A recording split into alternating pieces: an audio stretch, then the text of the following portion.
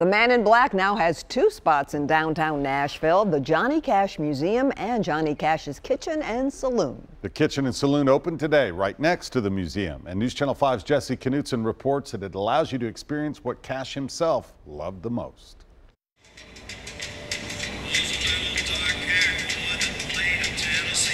Walking down 3rd Avenue off of Broadway, you'll likely hear Johnny Cash and be welcomed into downtown's newest venue, Johnny Cash's Kitchen and Saloon. We now have about 60,000 square feet of Johnny Cash on this block. Opened by the folks behind the Johnny Cash Museum, this venue is all about bringing you into Johnny's life. The nucleus of Johnny and June's home was a good meal. If you came to visit them, you were not going to leave that house, even if you'd eaten before, without June insisting that you sit down at that table and eat some of that Southern food. So the first thing you're greeted with is the food.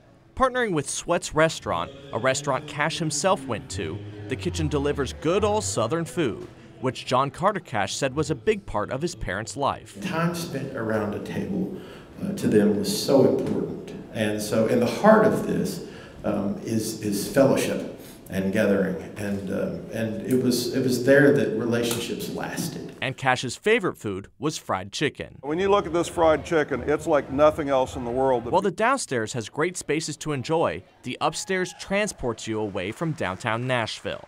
A replica of Johnny Cash's cabin with rocking chairs on the porch, a fireplace surrounded by leather couches, and so many other appointments that Cash himself would have had in his own home. All of it fits Johnny's profile of where he'd love to come. And when we designed that, that was the one and only thing in our minds.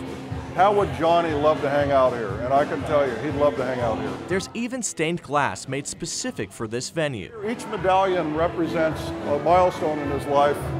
His childhood home in Dias, Sun Records, where he began his career. And then, of course, there's the music.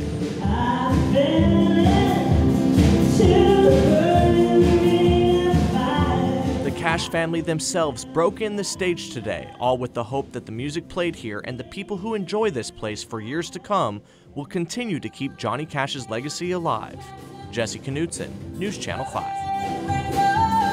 Thanks, Jesse. Johnny Cash's Kitchen and Saloon, open 7 days a week, 11 a.m. to 3 a.m. with food served each night until 8.